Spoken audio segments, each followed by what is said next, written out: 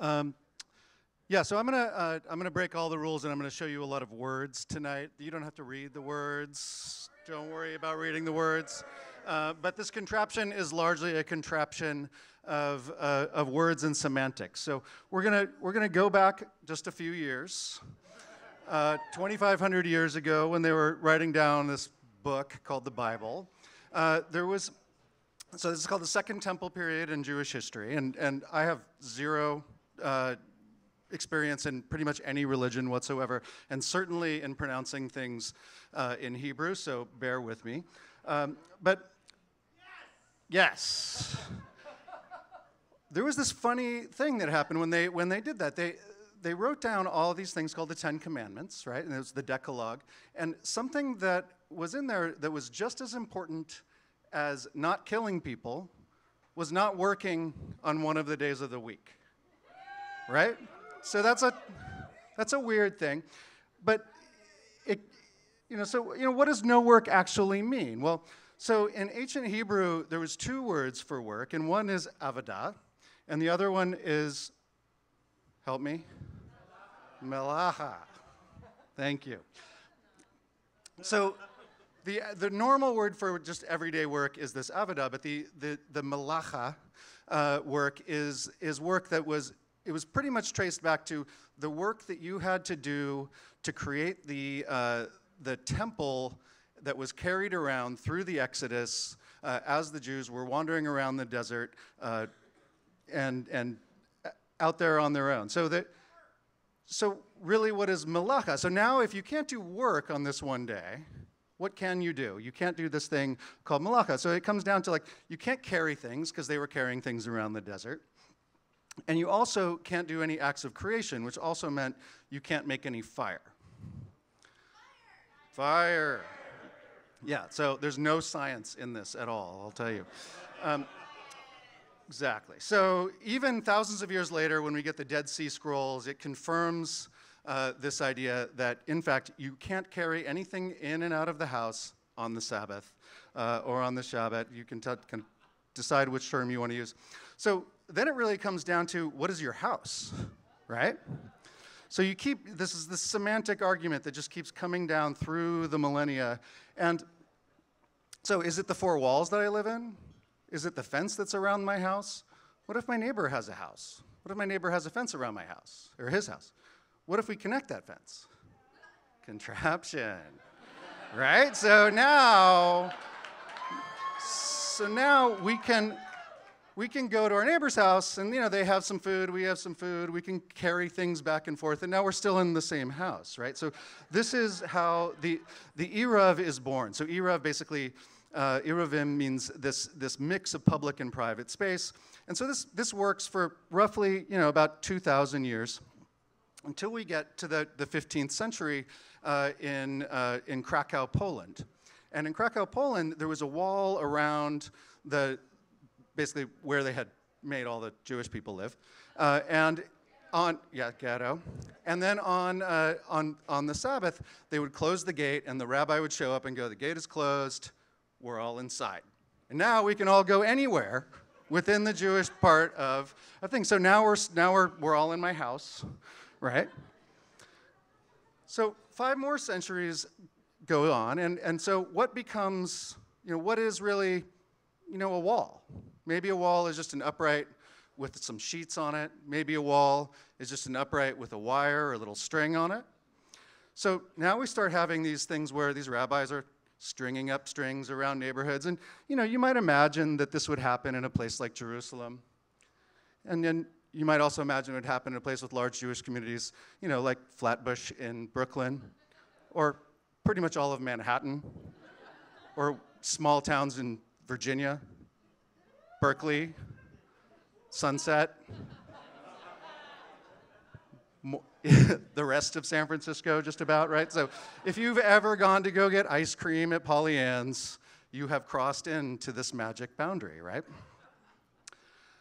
And so it turns out there are Eruvim in cities, more cities than you could possibly imagine. Pretty much any city in the world that has a large population of observant Jewish people. And the thing that really amazes me about this, and this is how I found out about this, was that, you know, if you've ever had to try and get PG&E to come to your house for anything, so they contract with PG&E to string fucking wires through the electrical grid around your neighborhood. Yeah, right? And then so we're just at the beginning of this. So then they're up there, they're stringing up these wires, they're all around us, you're going to Pollyanna's ice cream, you cross over them.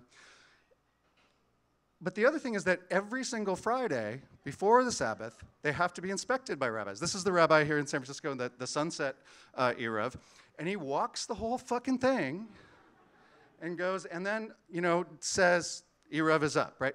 But in LA, have you ever tried to drive anyone on a Friday afternoon? They do it in fucking helicopters. Not kidding. There are rabbis in helicopters on Friday afternoon following a string around every neighborhood in LA that has an Eruv. It's just, yeah, and so, and not to be outdone, San Francisco has a Twitter feed, of course, for its one. So, I subscribe. I did ask on the Twitter feed if I could come with him on one and got no answer.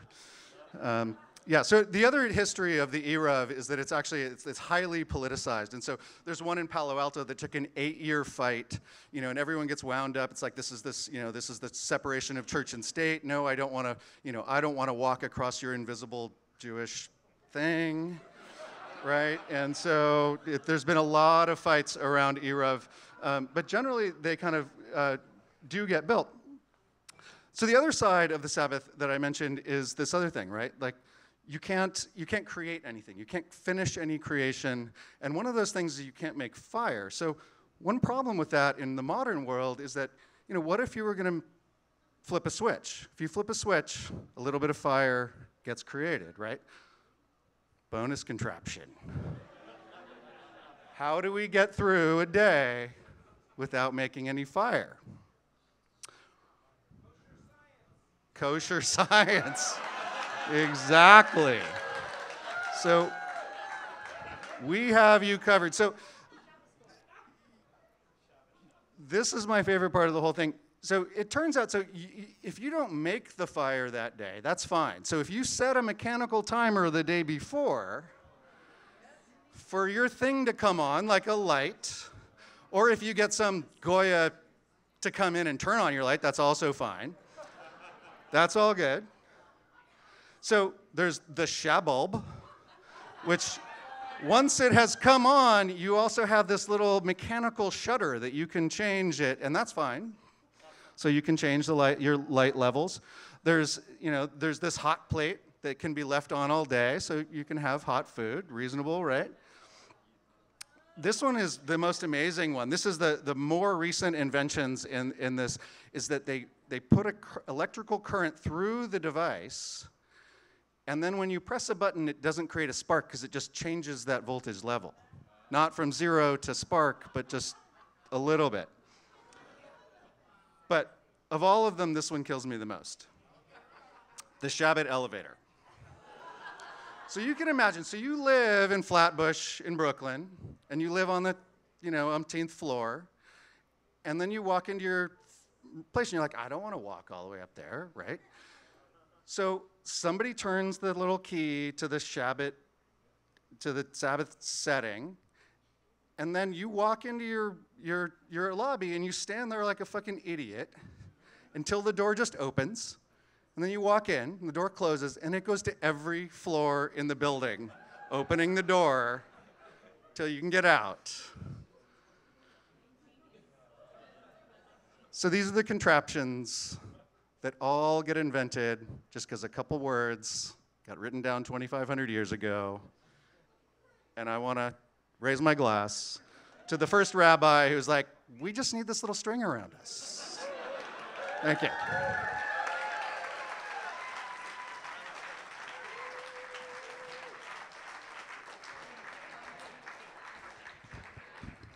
Man, if only the Comcast cable lines were inspected to that degree of accuracy. We need some more rabbis to work for Comcast. What's that? We have a thing. You have a thing? Yes. Tell me about the thing. So this was a very special talk because this was Xander's third talk.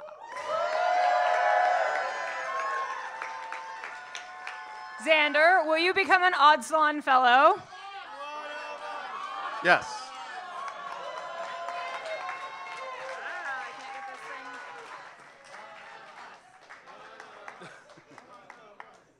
I don't really want to hear. This thing. This thing. There you go. Yeah, I'm like, I'm not gonna. Not the leather. There you go. Congratulations. Thank you guys very much. We draw blood, but only on the first time. All right, where are we now? Unfortunately, ladies and gentlemen, with that, our show comes to a close. Oh, no, I'm very sad. I'm very sad. Let's give another round of applause for all of our speakers tonight and thank them for their great work. Also, I would like to give a very special thank you to John for masterfully networking our way through this contraption from contraption to contraption. So I give you a, I should have read the directions, Harvey. If I had it lying around my workspace, I would have made a special one for you with like Ethernet cable and I have the missing parts for that laptop now. Add to it. Add to it at home. Thank you so much. Thank you, thank you. And as always, I hope you've learned something. All right, next. Join us here in 2 weeks for Stories of Elixir. Tales of Alchemical Brews. Alchemical? Alchemical. Magical medicines, marvelous mixtures, dubious concoctions, and potions passed as perfect remedies. Right here back at Public Works starting at 6:30 p.m. Discount advance tickets available for these salons over at the merch booth over there. Go get a discount ticket. It's much better than dealing with Ticketmaster, I swear. If you're inspired, yes, they suck. If you're inspired by tonight's talks and want to join our stage, submit your brilliant ideas to us at www.oddsalon.com/speak. Also, I got to put my own promo in here today. You can also watch tonight's show, which will soon be posted on our YouTube channel. So please subscribe. And be sure to join our email list at www.oddsalon.com. There's a box on the screen. Type in your stuff, click submit, and get some spam. You can do that right on our website. Smart spam. It's good spam. We love you. Also, at Odd Salon on all the major social networks, the Twitters, the Instagrams, the Faceagram, whatever it is. Whatever you kids use today, the Snapchats, I don't know. Just don't send us any nudes. It's fine. But between these salons, you'll find us on these usual places. Also, we have membership now. Yay! If you like what you see here, please consider joining us as part of our Patreon community or as a sponsor of the salon. Members and Patreons both enjoy a host of insider benefits, from ticket discounts to more odd stories to even more odd stories from us, the Odd Salon speakers and fellows. Go online for more info, inquire over there. Join us on Something Weird, where we'll post the follow-up bits to tonight's talk, including references to all the crazy things that we've talked about. And with that, I'm John Adams, and I thank you for coming to Odd Salon, and we'll see you next week.